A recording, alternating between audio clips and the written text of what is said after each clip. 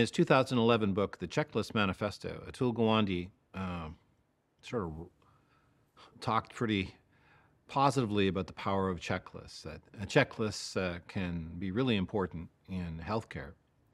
And if you've been in a hospital recently, there's a very good chance at some point there was a checklist, and I think that has a lot to do with Gawande's influence on the way we do healthcare. His idea was when you're very precise and very clear, it can help save lives.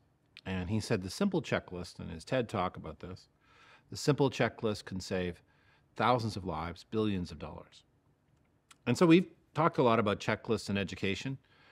We were talking about them before I read Gawande's work, and it was a great validation to read what he said, because I think if you can't be clear on what you're trying to explain, it kind of goes without saying, but unless I can explain it clearly, the other person's not going to know how to do it.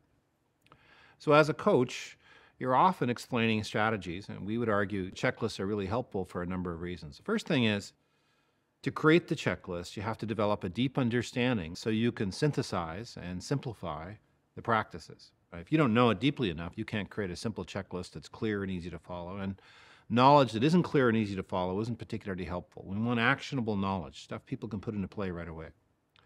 And the checklist addresses what Heath and Heath refer to as the curse of knowledge, our tendency to forget what it's like not to know something when we know it really well.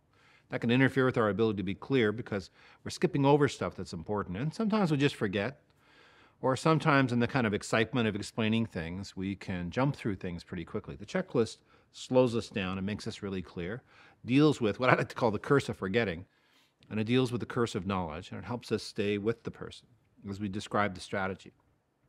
At the same time, though, sometimes people resist checklists because it sounds overly simplistic or reductionist. And so what I would say, it also sounds like you're going to tell me exactly what to do, and I'm a professional and my classroom's complex, and it doesn't fit into a simple little thing with the lists and boxes and checklists. And so that's why I say we need to be precise through the use of a checklist, but we also need to be provisional, which is to say we share the checklist in a way that honors the capacity of the professional we're working with to make decisions about what they do in their classroom.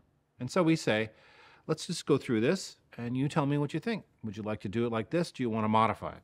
Then if the teacher says, I'd like to do it in a way that's never going to work, I want to butcher this checklist, then I would say, is it all right with you if I share some thoughts I have? I share my thoughts.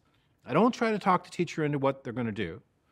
I just say, here's one thought. What do you think about this? I honor the capacity of the teacher to think for themselves and to make their own decisions. And the reality is, they're going to do what they're going to do anyway. Just because I tell them doesn't mean they're going to do it. In fact, me telling them would probably decrease the likelihood they're going to do it. So just say, well, let's go through it. Here's what I think. What do you think? Let's adapt it. And if you have a goal to guide the coaching process, then it doesn't matter really if the teacher makes adaptations. If you hit the goal, great. If not, come back to the checklist and look at it.